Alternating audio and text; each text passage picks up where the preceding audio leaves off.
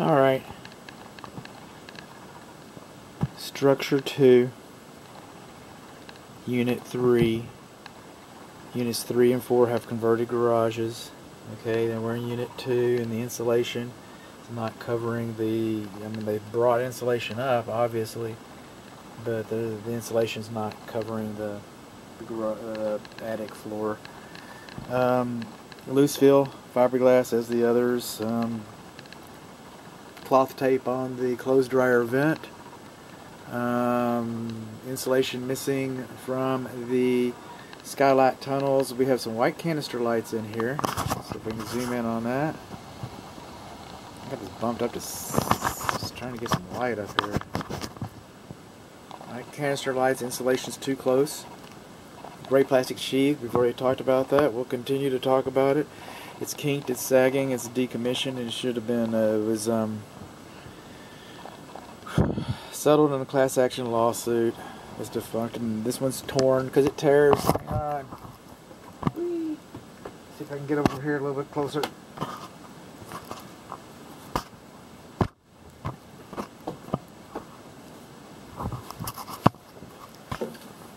This might be my best example today, so bear with me. Okay, but this is what that gray plastic sheath stuff does.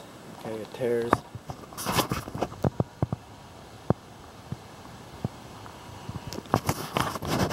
Tears it, it's just all needs to be replaced. Insulation is like 5-6 inches. The white canister lights over there. Missing insulation on the skylight tunnel. You can see where it's been leaking around the skylight. Okay.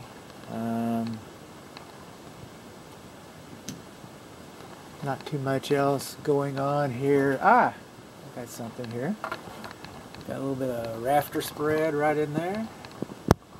I call it. Purlins, okay. Well, some of the purlins, but purlins are undersized. Again, we don't have, what is that hole for? That light coming in somewhere.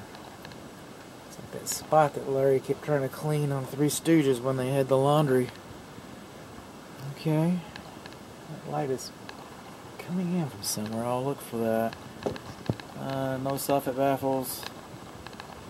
Dead mouse, and water stains.